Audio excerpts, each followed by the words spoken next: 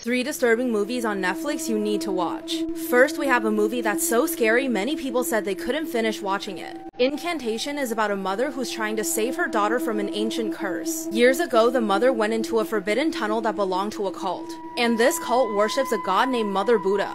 But then we find out Mother Buddha is actually a demon, and the only way to save her daughter is to spread the curse. Next up, if you're into mythology, you need to see this movie. No One Gets Out Alive is based on the Aztec clawed butterfly goddess. It's about a woman who's an immigrant from Mexico living in a house with other women. But soon, everyone living in this house starts disappearing in mysterious ways. Last, we have a movie that's made by probably my favorite filmmaker ever. By the way, it's Mike Flanagan who made The Haunting of Hill House and Bly Manor, so you know this movie is gonna be good. Hush is about a deaf author who's alone in a house in the woods. That's when a masked man tries to sneak into her house.